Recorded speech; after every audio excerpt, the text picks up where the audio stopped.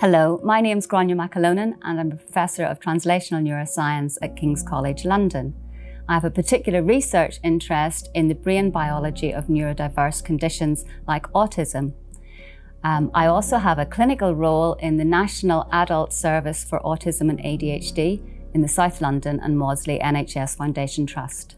My name is Ekaterina Malievskaya. I am a co-founder and Chief Innovation Officer of Compass Pathways. I'm Tobias Whelan. I'm a research scientist at Compass and a PhD student at King's College London.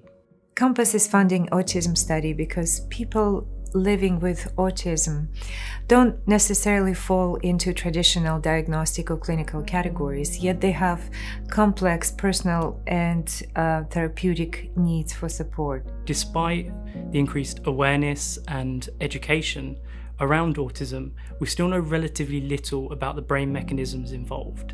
And so a study like ours is really important to increase our understanding. This is a new study we're really excited about because it allows us to look at the brain chemistry of autism and neurodiversity. So our study is based on the principle that very complex human behaviours are actually built upon fundamental brain mechanisms. And those mechanisms are controlled by chemicals such as serotonin.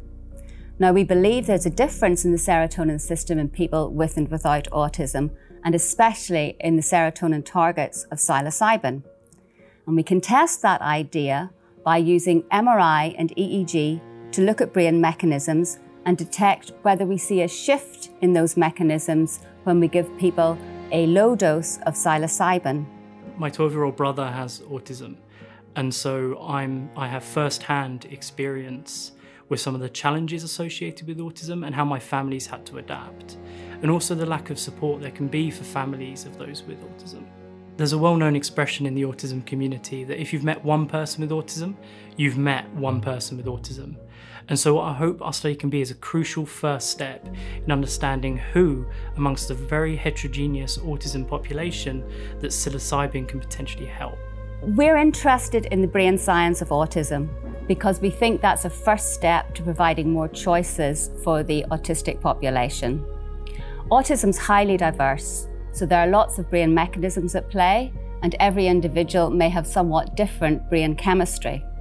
So we want to discover ways to identify an individual's brain chemical profile and use that information to provide better tailored individual options for people with autism.